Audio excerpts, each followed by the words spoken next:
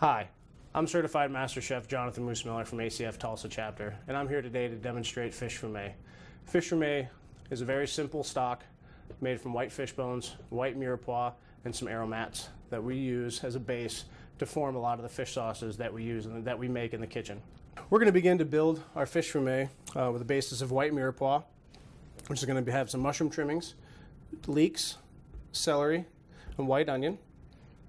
It's going to have, our aromats are going to be the bay leaf, peppercorns, celery or parsley stems, fresh thyme. We're going to accent it with a little bit of white wine. And then for our bones today, we're going to be using Dover sole bones. You always want to make sure to use a nice, clean white fish bone. You don't want to use any oily type of fish bones or anything else that's going to lead us with an off flavor. You want something that's going to yield a really nice, clean fumet for you. So we're going to begin building the fumet. First thing we want to take into consideration is the amount of bones that we have and make sure that we have a pot that's appropriate for that size bones. So here we're doing a limited amount of bones. We have a small pot. We've melted a little bit of whole butter. And we're going to start by adding in our white mirepoix.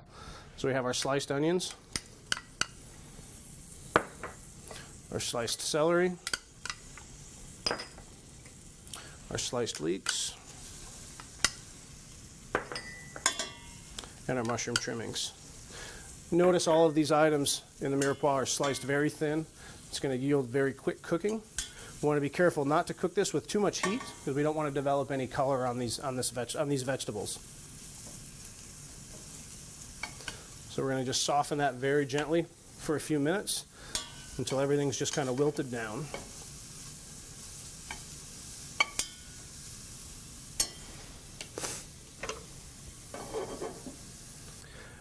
Now that we've softened all the vegetables in the whole butter over low heat, notice we haven't developed any color on this. We've just cooked it very nice and slowly. Really helps. It's really starting to let off its aromatics. It's really starting to smell really, really nice.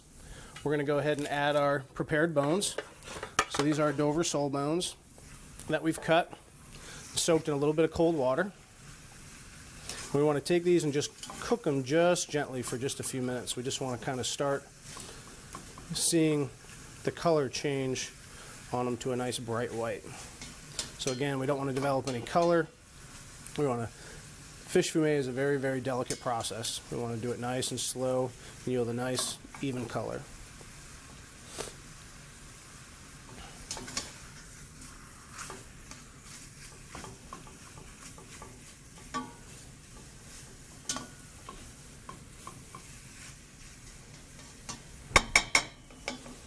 So now that we've allowed those to sweat just briefly, we're going to go ahead and deglaze with just a little bit of white wine. Again, not enough, just barely enough to cover the bottom, enough to develop a little bit of steam. It's going to help pull any of that residual flavor that's off the bottom, that's on the bottom of the pan. We're going to want to let that reduce. While that's reducing, we're going to add in a sprig of fresh thyme, a couple of parsley stems, a bay leaf, preferably fresh if you have it, and just a couple of peppercorns. And again, I'm going to turn the heat up just a touch so we can get that wine to reduce, being careful not to cook it too hard.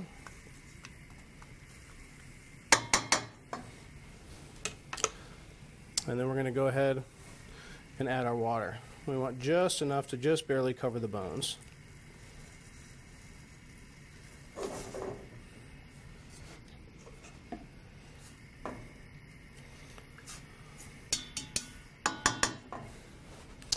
Now we want to take the paper cartouche that we folded, press that down on top of the fumet, and just gently bring this up to a simmer.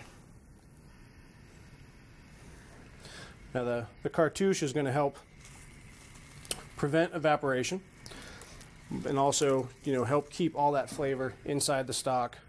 I like to cut a little hole in the middle to allow a little bit of evaporation while trying to keep as much of it there. It'll yield a much better stock, you'll yield more stock, and it'll have a much more intense flavor. So as this comes up to a simmer, we want to lower it. We want just to see a little bit of action, a little bit of bubbling in there. And then we're going to allow this to cook for no more than 30 minutes. Now that our stock is cooked for approximately 30 minutes, we're going to turn off our heat. We're going to gently remove the cartouche. Be careful not to this here. Now, especially with the fish fillet, I like to be very delicate when I strain it, to not try to disturb as much of the bones as possible. So we're going to bring this over to the side. I like to tilt it so I can get the ladle in there, and then gently pour it through a chinois that's been lined with a moist piece of cheesecloth. It's going to help pick up any of the albumin and protein that's in the stock, and it's going to yield us a nice, clean fish fillet with fantastic flavor.